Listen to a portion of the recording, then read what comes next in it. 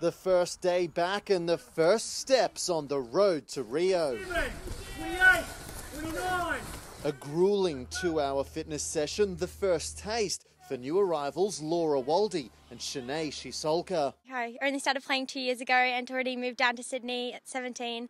It's absolutely incredible and I can't wait to get started. Yeah, it's pretty exciting and a wonderful opportunity to sign a contract, and I really look forward to joining the girls. So yeah, it should be great. Ciesiolka giving the plants a watering as she pushed herself to the limit, the pair with little time to impress Olympic selectors. Hopefully one day I can be in the top 12 to go to the Olympics, and also to play at the 2018 Commonwealth Games. I think would be a wonderful opportunity as it's from my home state. Hopefully in the longer terms, the Olympics and the Com Games, since Sevens is filled with so many extraordinary opportunities. One of those opportunities is the chance to play alongside their heroes. The Queensland duo already have links to some of the current Seven stars. I look up to Emily Cherry. I've grown up in the same place and hometown as her, and played touch football with her, and I think her being around and from my area, I just really look up to her and aspire to be like her one day. A definite one would be Charlotte Caslick. We went to the same school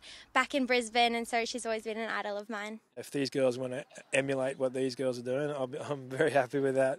So yeah, it's good, and I think that's something that we're creating within the squad.